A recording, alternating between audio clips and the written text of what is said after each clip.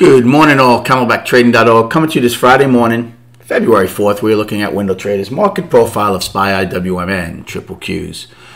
And I've been torn whether I want to talk about just what we usually talk about or talk about what transpired last night and again this morning. I think I'll do a combination. Right now, overnight high in SPY is 452.27. Overnight low is 445.13. You know, we talked about yesterday how you shouldn't be trading SPY or ES based on what the other indices are doing.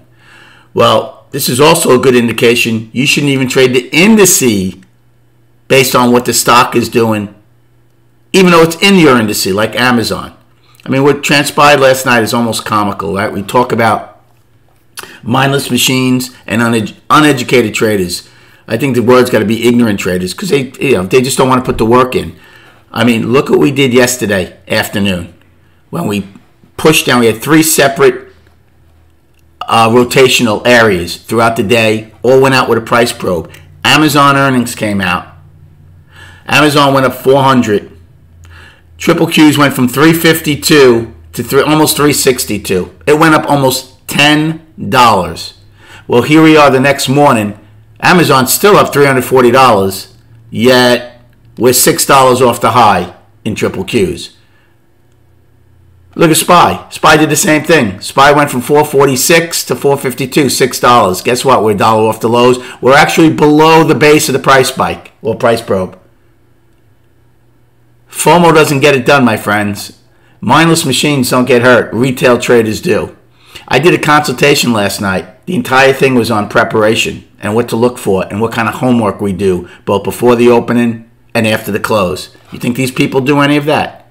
And believe me, I'm saying this all because I've been there, done that.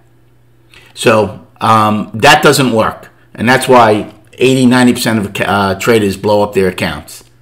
It's just not going to work with FOMO and trying to be momentum traders and things of that nature. You have to understand what's going on in the market, who you're trading against, and why it's happening. There's a lot of good people out there that do teach this stuff.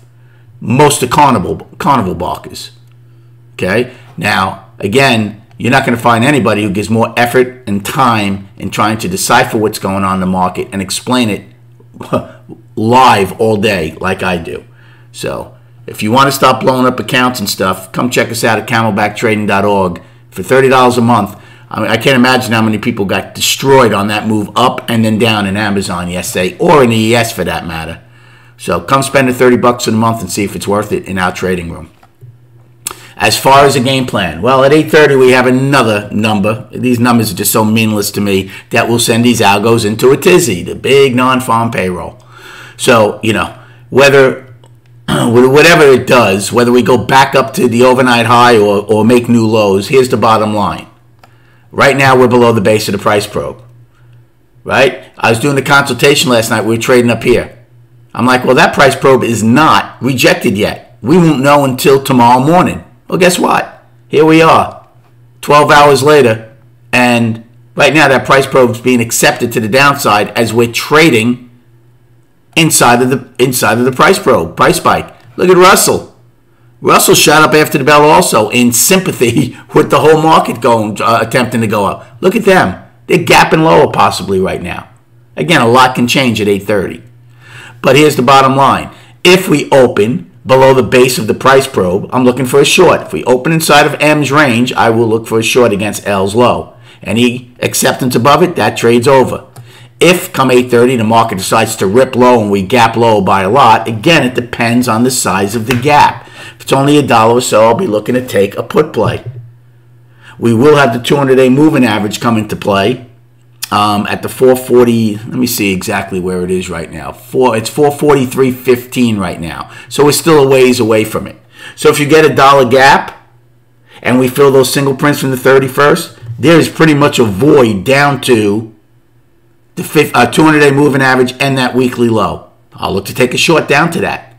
And then against the 200-day, possibly, I'll take a long the first time. Again, any acceptance below there, nothing until the weekly low of 439.81. So those are early plays.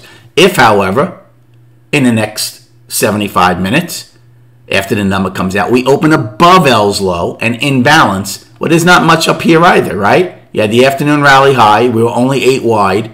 So if we open above where there were sellers last night, I'll take a long against this.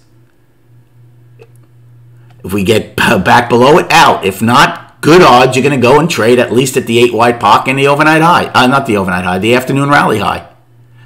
So again, it doesn't matter, where we are between now and when the other number comes out at 8:30.